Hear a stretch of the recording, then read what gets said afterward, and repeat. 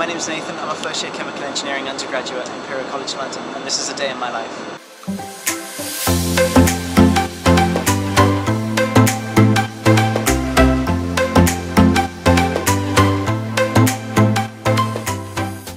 Alright, so it's about 20 past 7 in the morning. I just woke up a little while ago. I'm going to go through my morning routine quickly. It's pretty simple, to be fair. I wake up at 7 AM in the morning every day, or at least I try to, just so I have sort of a regular sleep schedule going on. Then priority is a cup of tea and make breakfast. I find that a cooked breakfast is always better than like a bowl of cereal, just because it helps me focus in lectures more, kind of makes me more alert. Not quite sure why that is, maybe it's just a personal thing, but cook breakfast every day pretty much, unless I wake up late. And then kind of the most important part of my morning routine is when I come back, eat my breakfast, I'm checking social media for one. I'm also checking group chats for my course, just to see what's going on around me, checking my emails to see if I've got any important information come through that I've missed, that sort of stuff. And then I also check my timetable, see what I've got on in terms of lectures, in terms of tutorials, and get an idea of what my day is going to consist of, and then I can fill in the gaps with things I want to do, things I need to do, like writing up notes, doing problem sheets, if I've got to go shopping, got to do laundry, those sort of things. And I compile that all into a to-do list on Microsoft OneNote, which is a great piece of software. And essentially that's my day planned.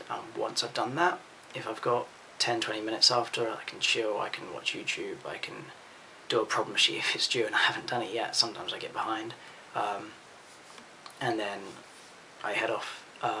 About 40 to 50 minutes before my first lecture I try and leave, just so I have plenty of time to commute. It's only about half an hour commute from Waterloo to South Kensington, but still want to leave good time in case the tubes are buggered, which they are a lot of the time. So in a nutshell, that's my morning routine. I'm going to go now, cook myself breakfast, get my stuff together.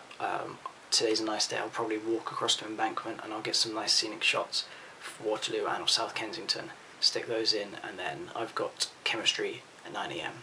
Separations afterwards, 2 really interesting lectures hopefully, and then I've got a briefing on foundation labs, which I'll talk more about later.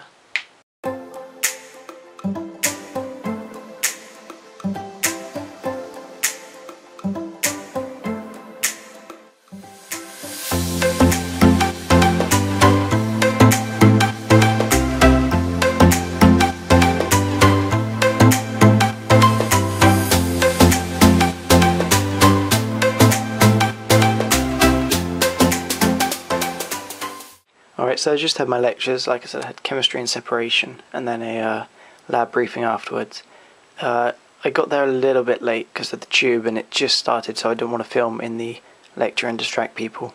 So here you see me just doing some work. The lectures I had were really interesting actually. In chemistry we did some organic chemistry, nucleophilic substitution and the mechanisms, and that's just really cool. And then we had separations afterwards. And really I love today's kind of like really exemplified the 2 main sides of my course. We have like the science and the understanding of the materials, so like chemistry, properties of matter, we do quantum physics, fluid mechanics, and all this stuff. And then the other side of it is the application, the actual engineering, like separation processes, process analysis, you design entire chemical plants, thermodynamics, heat and mass transfer. And it's like this diversity that I just really love about my degree. Right now you see me writing up some separation notes that I've just made on the lecture which I just had. It's on flash distillation, which is really cool. It's where you have like a big metal drum and you pump a mixture in and heat it up, and then you take off the vapour and the liquid and separate out the mixture. And I mean, separation processes is probably the most chemical engineering module I have this year. It's really cool. The drums themselves actually are quite massive. I'll put a picture in. They're pretty cool, but we're doing distillation columns next, which are like so much better, so much cooler. I can't wait for that. I suppose I'll talk about the way I take notes in a lecture, and after a lecture.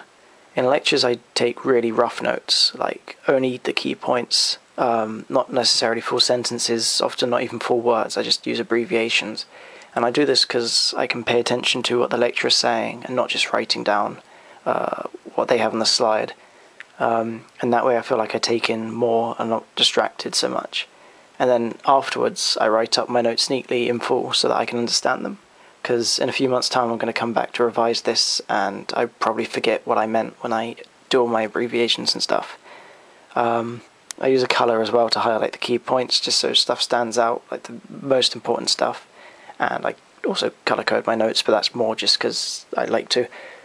And I find this also helps me to keep the information in, because I'm learning it in the lecture and then I'm reviewing it within 24 hours, 48 hours afterwards, and then I'll come back in a few months' time and look at it again, so that by the time I get to the exam, I'll hopefully know all of it very well and have a good understanding.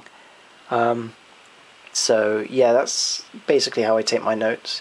I would probably take my notes on chemistry a bit later, just because I have a bit more stuff to write from textbooks and that. But right now I'm probably going to head back to the halls, get some lunch on the way, and then I'm going to work on the lab report, which I just had a briefing on, and talk a bit more about that.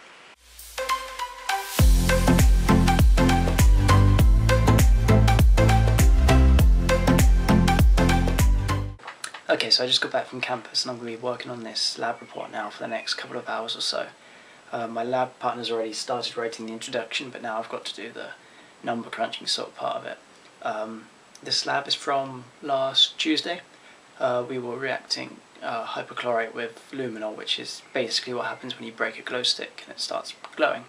And we were measuring the light to figure out how fast it was reacting. But what I really like about these labs, even though there's a lot of work to do for them, is that they're all problem based. So it's not just like maths that we do, but we actually take it and apply it to solve a problem.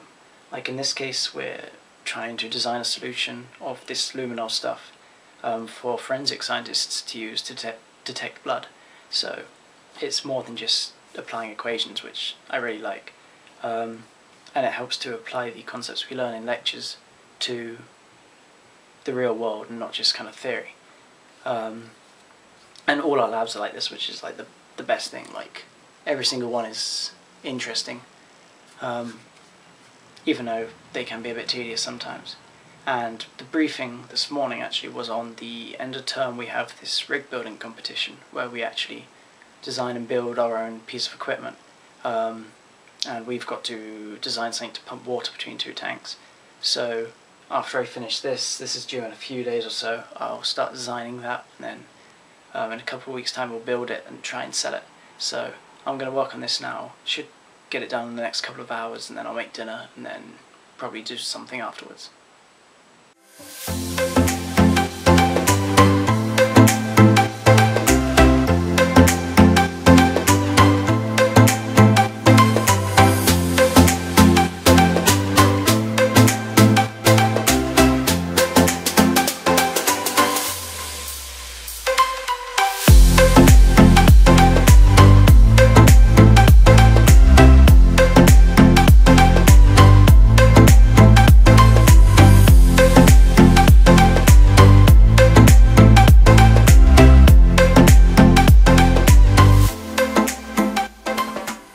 Okay, so it's about 9:30 now. I've just been working for the past couple of hours on a few problem sheets I've got due over the next week. I don't tend to work in the evening that often, only if I've got nothing else to do, or I've got a lot of work due at that time.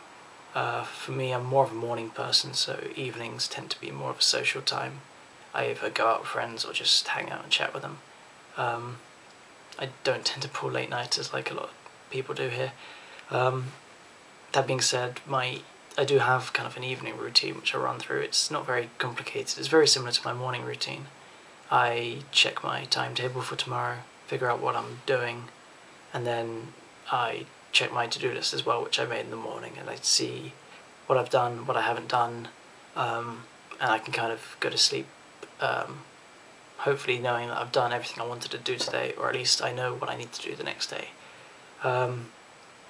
So yeah, I do that, I get ready for bed.